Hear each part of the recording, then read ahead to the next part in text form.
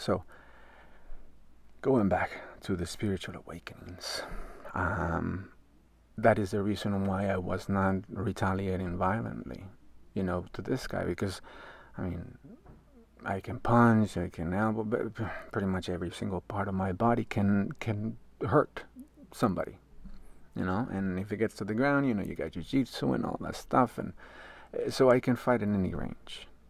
But do I do it? No, of course not.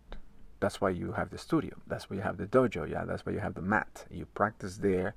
You, as I heard this term before, you rehearsing murder over and over and over and over and over and over and over and over. And if you're not going, holy crap, I could really hurt somebody with this, you might not, maybe you shouldn't be messing with those kinds of powerful weapons, because these are weapons, and elbows and shit, they're all marked up. And I'm putting lotion on it so they can clear up, because it was like a big old bruise. Like here, you can see this just bruise, and like I have mutilating my body, just so you could take more punishment and whatnot. But I don't know if it was necessary, but I'm like, shit, I've hurt myself training myself. What are you gonna do to me?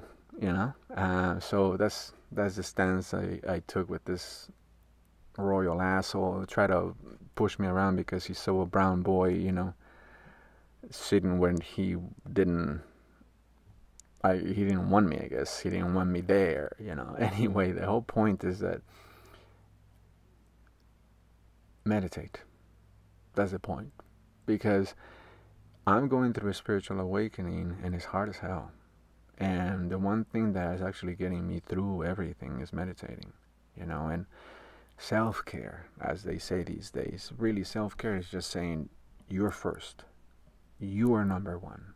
And not in a considered way, more in the way of, if you're the center of the universe, or if you are your own universe, which you are, doesn't it make sense that you should be aligned to the best things?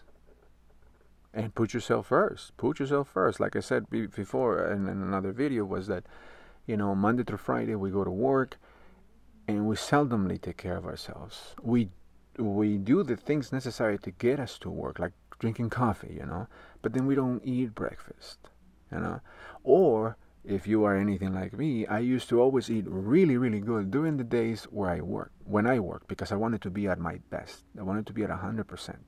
But then my days off would come around, and I wouldn't do anything, like for myself, to take care of myself, to get me moving, to get me going. It's like, fuck it, I'm not doing anything. And basically, you put yourself last.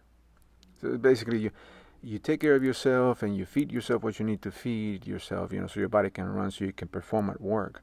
But then when you have you're in your own time, you don't do the same. You don't take care. You don't place as much importance on you than you do at performing at work, with work performance, so there's a discrepancy there. And that tells us, hey, our self-esteem and our self-worth is not necessarily up to par where it needs to be, because look, I'm putting everything in front of me, everything, and I come last. Everything in front of me, and I come last. So if you're falling apart, let's say you have a really bad night, you couldn't sleep or so, or maybe you're worrying and shit about money and things like that, you didn't get any sleep, and then the next morning you go at it again, and you're in pieces, and you're trying to handle business, how much do you think you can handle? It's going to be horrible. You're not even at 100%. You're at 10, 5%. You want to handle everything in life like that? I mean, it's like the sea bass, or I'm sorry, like the salmon, just fucking swimming upstream to end up in the mouth of a beast. That's basically what's gonna happen. You're gonna wear yourself out, and somebody smarter, bigger, and more powerful than you is gonna swallow you whole, because you don't have the inner strength to continue. So again, what makes sense is that you put yourself first. whatever you need to do to get you going. For me, it's going outside, going out in nature. Nature is medicine. This is one of the reasons why everybody's being kept away from nature. Okay? Now they tell you that, oh, like that asshole that I told you about that wanted to fight me because I was feeding the animals. You're not supposed to feed the animals. Fuck you. Who says that? Who says that? Where's the sign that says don't feed the animals? What is this, a fucking zoo? It was a beach. So it's one of these things where we have turned away from the natural world, and the natural world is just saying, come on, come over here and feed yourself, feed from nature. Basically being out there feeds all of you, your soul, but not only that, your cells. Think about the sun hitting your cells.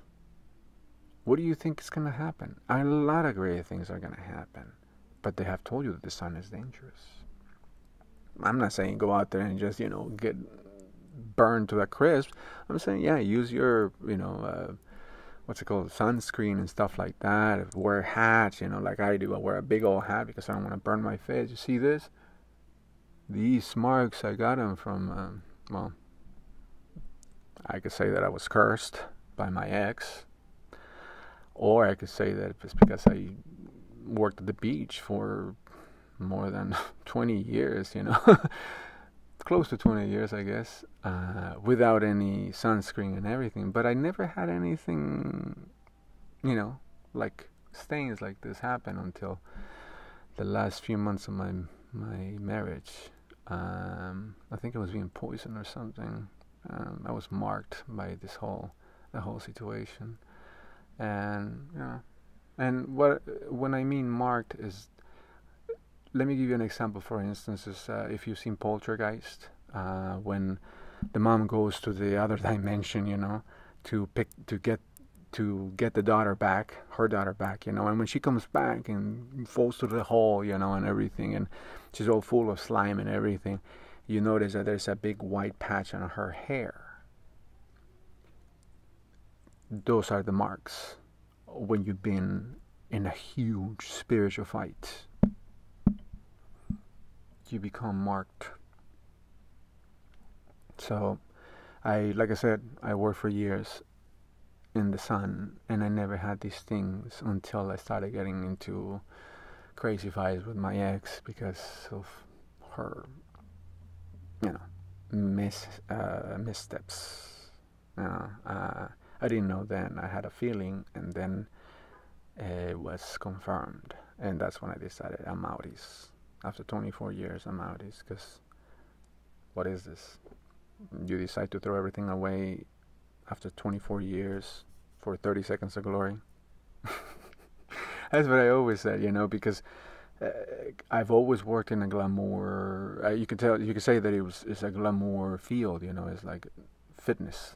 I used to be a trainer, and it's a glamorous, I guess, career. And